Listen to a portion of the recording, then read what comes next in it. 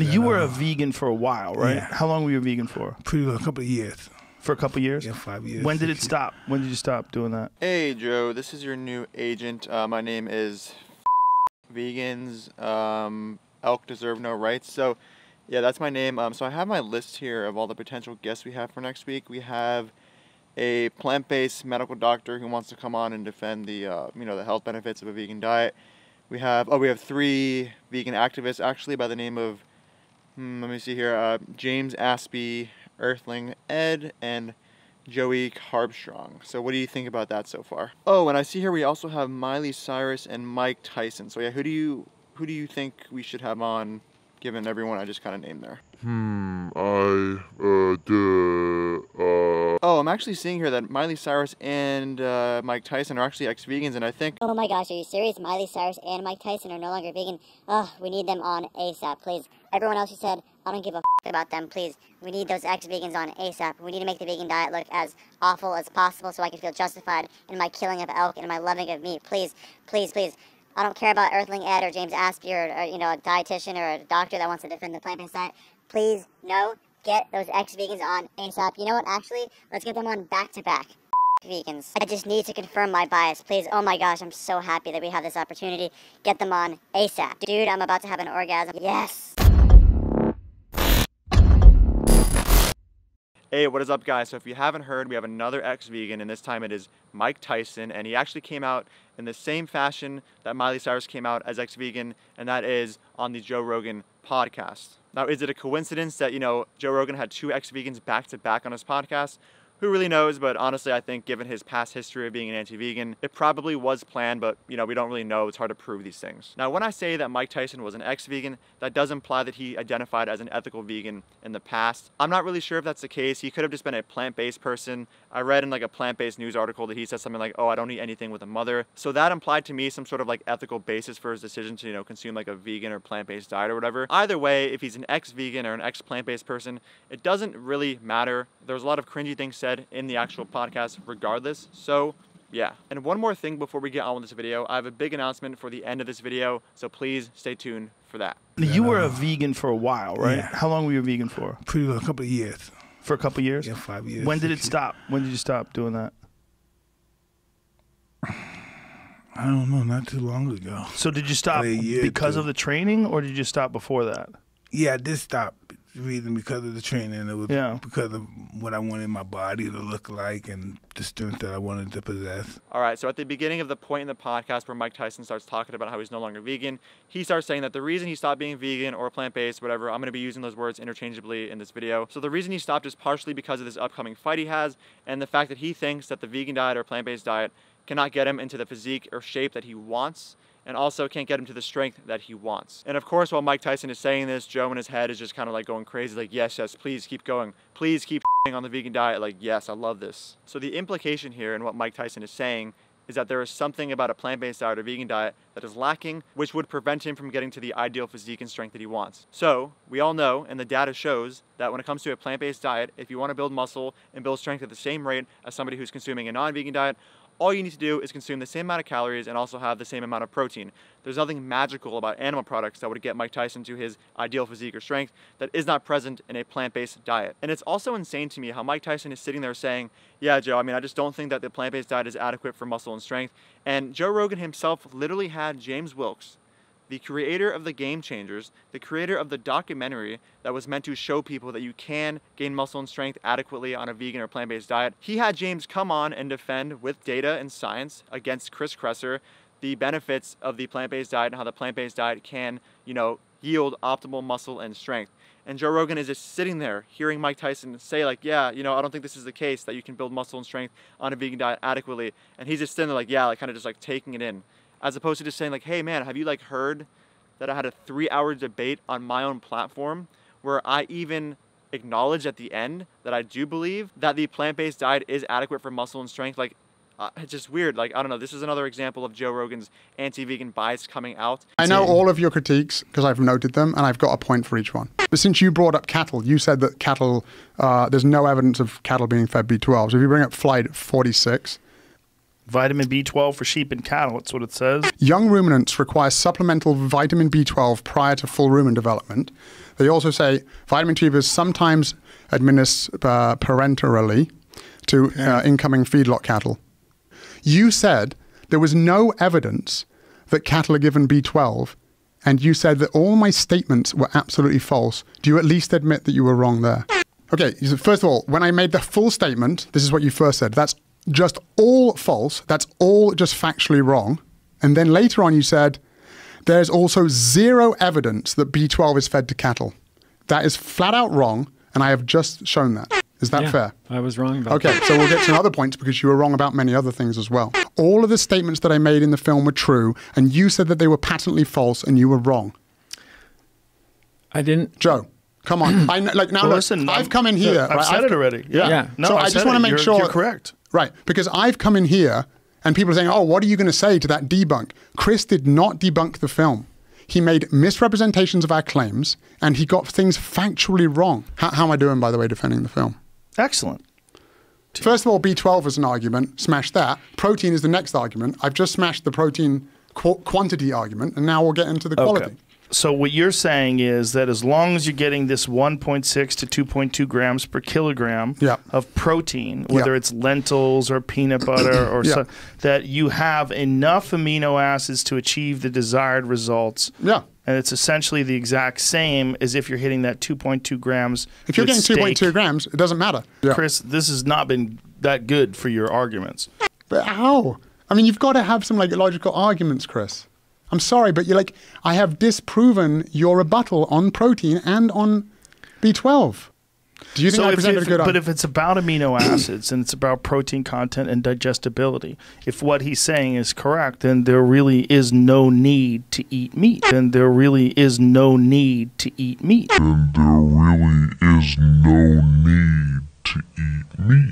Yeah, Joe, so really I just think that I need to stop being vegan because I'm not sure if the vegan diet can give me all the strength and, the physique that I really want. Mike, it's actually funny because I actually had on my own podcast the creator of The Game Changers, a documentary that was based on, showing that you can build muscle and strength on a plant-based diet. I had him come on my channel and my podcast and debate Chris Kresser and destroy him in a debate. Destroy him in a debate that was based on, plant-based nutrition and muscle and strength. And I even acknowledged at the end of the debate, yo, you know what? Actually, I think you're right. You could build muscle and strength on a vegan diet. And I'm not going to share that with you now, even though you're right here telling me that you're not sure if you can build muscle and strength on a vegan diet. And the reason I'm not going to share that with you is because I just, really, it doesn't suit my bias. I'd rather, just pretend like there wasn't a 3-hour debate on my actual platform and podcast where it was literally proven to me right in front of me with evidence that a plant-based diet is adequate for muscle and strength. So I'm not going to let you know about what that evidence is. I'm not going to even kind of entertain the fact that you might be wrong with your intuitions about how the plant-based diet isn't good for muscle and strength. And instead, I'm just going to, kind of agree with you and be like, yo, you know what? You're so right. And the other reason why I'm not going to provide that data to you is because, I don't want to support plant genocide. Plants feel pain, and I would feel like such a terrible person if I provoked you to go support the plant holocaust. So you started eating meat, red meat, everything again? No red meat? But only elk and bison. Oh, red meat. That's duck. red meat. Yeah. Okay. Wild stuff. You eating elk and bison? Dude, I want to give you some of my elk. Yes. Yeah, really? Would you please? Fuck Would you please, man? 100%. Did you kill it? Yes. Yeah, I would like for you to do that. I'll give you some from that elk right there. Yo, that would be so awesome. Fuck yeah. That would be so awesome, I have 3 commercial freezers in the back. Yeah. I would love that. I would love that. Yeah, Joe, so I'm actually eating elk now, and I just think... Oh my god, dude, you're eating elk now? Dude, I actually murder elk myself. I have innocent elk murder victims in my commercial freezer right now. Actually, after the podcast, we can go and eat them. We can go munch on their corpses. Dude, I'm so excited that you're eating elk. I love killing elk. They're amazing. And I just think elk is so healthy for you. I have no actual data to support this, but dude, elk. Hell yeah, bro. Elk, I love killing elk. Dude, we're going to be eating all the elk in the world. Dude, elk. I realize that there's, things that are good for other people like the kale and the vegetables and all this stuff, the blueberry. And then for me, it's really poisonous. It's not good. That stuff's bad for you? But yeah, that stuff's not good for my blood type and my health conditions and all that stuff. Kale? All that stuff's bad for you? Kill me. Kale, really? Yeah, it's going to kill me. Kale will kill me. What does it do? Actually dead. Really? Yeah, for me, kale is toxic to my blood and everything. All right, so here is Mike saying that he believes that some foods are good for others while others are not good for other people. And I agree with this. This is not a very controversial thing to say. So there's this crazy thing called food allergies where one person can be allergic to one food while another person isn't allergic to that one food. So yeah, I agree. There are some foods that are bad for certain people. This is not very scientifically controversial. Now, I actually met a girl a week ago who was an ex-vegan who told me that she used to eat a lot of kale when she was vegan, and then she found out later in time that she was actually allergic to kale, and that every time she consumed kale, she was burning the lining of her stomach. And she's smart enough to realize that she can go back to being vegan. She just has to not eat kale, because kale is not the only vegan food. So if something was happening to Mike Tyson's body when he ate blueberries and kale, fair enough, just don't eat blueberries and kale. Blueberries and kale are not the only two vegan foods out there. There are thousands of edible plants. So he could just have a plant-based diet or a vegan diet without blueberries and kale. Mind blown. Oh, okay, Mike Tyson. So I'm seeing here that you are allergic to kale and blueberries. Whoa, whoa, whoa. So you're telling me I can't be vegan, right? Because, I mean, the only two vegan foods there are blueberries and kale, right? So I mean, I can't be a vegan. Yeah, that's correct, man. I'm seeing here that the only really food you can eat now is elk. There's no other plant foods. So yeah, I guess you can only really eat elk now. And it's interesting because I've done it when I was with Cuz. I will sometimes just overdo it. Sometimes I go for religious fast for 30 days. I might overdo it. Sometimes I might not eat for the whole day. Instead of just for the daytime not eating, and I might for a couple of days just not eat, period. Don't you think that, but that's just your championship mentality, right? Like you're always pushing yourself, even when it comes to something like fasting. All right, guys, so I'm sure Mike was exaggerating when he said he was eating nothing on a plant-based diet, but honestly, he might not even be to a certain extent. He said that he had these 30-day fasts. He would do several-day fasts at a time. So this seems like something like Tim Sheaf, you know, like an ex-vegan who ends up eating a nutrient-deprived version of a vegan diet, experiencing negative symptoms or not feeling good or not getting optimal strength and performance and physique or whatever, and then blaming the vegan diet instead of the actual nutrient restriction of their diet. For example, a 30-day fast or a 5-day fast or however long his fasts were when they were not 30 days long. So after Mike Tyson tells Joe Rogan, like, yeah, I was basically eating nothing, Joe doesn't say like, hey man, you know, maybe the reason you weren't getting your optimal strength and all that was because you were eating nothing. Like, he doesn't say that. Instead, he's like, dude, you're a champion, dude. Like, that's, dude, you've always been like that, you know? Like, that's like the mindset of a champion, like just starving yourself for 30 days. Like, that is, dude, like, hell yeah, man. Yo, so Mike Tyson, tell me, I know you weren't feeling too good on the vegan diet, but like, what were you actually eating? Oh man, honestly, on the vegan diet, I was eating close to nothing. Like, for 30 days at a time, I would just eat nothing. Or like sometimes I'd even for several days, just go several days without eating anything. So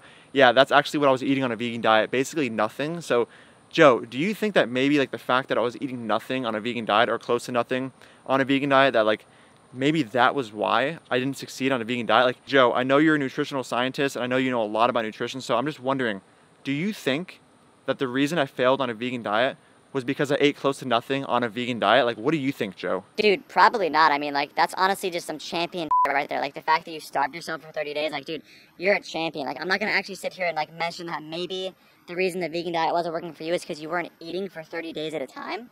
Like, that's probably not why, but, dude, like, you're such a champion. Like, good stuff, bro, for just, you know, like, starving yourself for 30 days on a vegan diet. Like, you really did veganism correctly. Like, dude, hell yeah. All right, guys, so I want to address something real quick. I've been making a lot of ex-vegan videos lately because of all the recent ex-vegans that have been coming out. And a lot of the times, the carnists and the carnivores and the keto people that sub to me for troll reasons end up commenting very sarcastically like, oh, like, they must have been doing it wrong, right? As if that just isn't a possibility, as if there isn't a way for somebody to consume a nutrient-deprived version of a vegan diet. Like, I'm sarcastic all the time and confidently because the things I'm sarcastic about are, you know, things that I've verified factually, and I know that it makes sense for me to make a joke out of something so absolutely stupid. But these people are being sarcastic and saying they must have done it wrong, as if that's not like a possibility. Like, this also applies to a non-vegan diet. Like, I am very objective, and I acknowledge that on a non-vegan diet, somebody can yield positive health outcomes. They can have great blood work where they're showing high levels of everything they need. When I was a non-vegan and I got blood work done, my blood work was perfect. It's obviously possible. So if a person is consuming an omnivorous diet or a non-vegan diet, listen closely, guys, this is very complex for you little carnists. If someone does that and they have low levels of important nutrients, you can say they did a non-vegan diet incorrectly in reference to optimizing certain blood markers and not being deficient in nutrients. So it's possible to do a vegan diet incorrectly and have negative blood test results. And also it's possible to do a non-vegan diet incorrectly and have negative blood test results. What a crazy concept. Now, let me say this extremely slowly for the anti-vegans sub to my channel. If a non-vegan gains a deficiency on a non-vegan diet, then they did a non-vegan diet incorrectly. And this also applies to somebody getting a deficiency on a vegan diet. Anti-vegans listening, if you need me to break it down even further, just let me know in the comments and I will spell each word out individually. So here is this special announcement I mentioned in the beginning of the video that I would make at the end of the video. So if you guys enjoyed this video, well, the good news is 3 days from now, I have a massive collab coming out with Slightly Crazy Vegan, a YouTuber, which by the way, you should totally sub to. And we're going to be going over the traits that most ex-vegans have in common and how we can use the recognition of these traits to detect, or at the very least, expect future ex-vegans to become ex-vegan so that we are not so shocked when they do and end up announcing that they're no longer vegan. This video is very in-depth and I think that its release is perfect timing given the 4 most recent ex-vegans of 2020, Maddie Limburner, Miley Cyrus, John Penis, and Mike Tyson, and you know, whatever, we can say Mike Tyson was ex-plant based, whatever, who really cares? So if you're interested in seeing that video and have not subscribed yet, please subscribe and tap that bell button so you can see and be notified when the video comes out. All right, guys, that is the end of the video. I hope you enjoyed. Please like, comment, and subscribe. Are there any, potential vegans you think are going to become ex-vegan soon, or plant-based people, whatever? Let me know in the comments below. If you have any ideas of people you want me to cover, also let me know below. If you support my content and want to support me on Patreon, the link is in my description below. Thanks again for watching, guys, and I'll see you in the next video.